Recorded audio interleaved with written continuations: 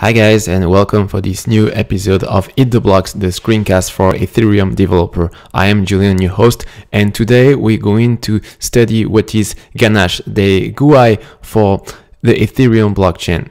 So in the previous episode, you probably remember that we used a tool called Test RPC. And Test RPC allows you to have a local development blockchain on your computer when you develop a distributed application. So Test RPC is very convenient, but it's a command line only tool.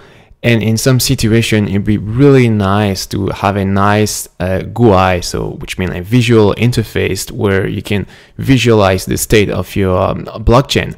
So a little bit like you have GUI for databases such as MySQL. So you have one really famous, which is called PHP MyAdmin, for example. So you can think of Ganache as your PHP MyAdmin for your local Ethereum blockchain.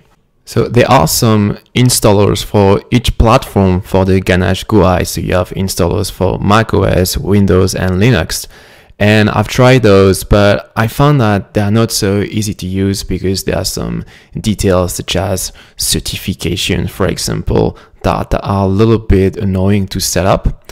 So I found that the easiest way to run the Ganache GUI in a consistent way across all platforms was to simply run it. So actually the Ganache GUI is an Electron app, and if you don't know Electron is a cross-platform framework for developing desktop application with Node.js. You don't need to understand any of this to run Ganache. It will be mostly about running a npm command. So first open a terminal window, and we're going to clone the GitHub of the Ganache GUI. So for this, we type git clone and the URL of the repo. When this is done, go to the folder of Ganache where you downloaded the code. So it's cd Ganache. And then you need to run the task npm install. And it's probably going to take 1 or 2 minutes. So I've already done it, so I'm not going to do it again. And once this is done, then you only need to run npm start.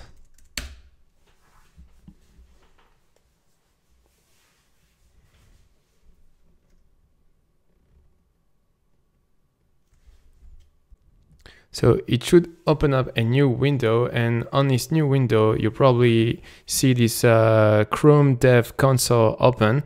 So don't freak out if you see this. It's because Ganache is built with Electron, which is basically a sort of Chrome browser.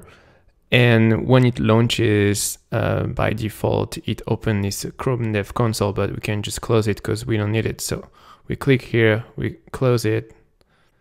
And then you're going to see a welcome screen, support Ganache. So basically Ganache trying to convince you to accept to enable analytics, but if you don't want it, you can just disable it. So I'm just going to disable it and going to click on continue.